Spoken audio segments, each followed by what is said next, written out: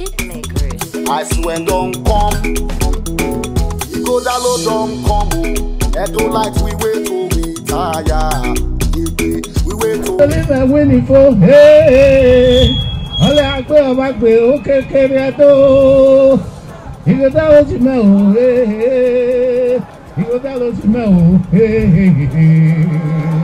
The man that have come to campaign to you left his comfort zone and is here on a daily basis, moving from hamlet to hamlet. Will you not support such a man? Uromi, we give you 100 over 100. And once you have that, you never can never carry. Are you never carry?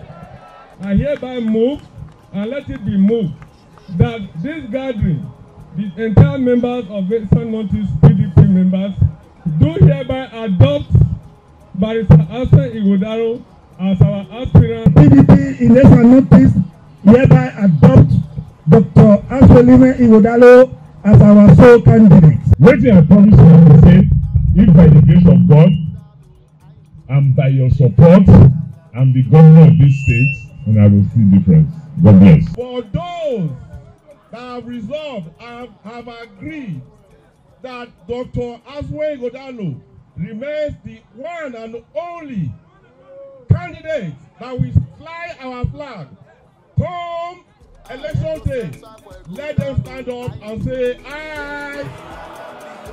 The ayes have it. Thank you very much. Thank you very much. For Ighodalo, sir. Edo State for Ighodalo. I know.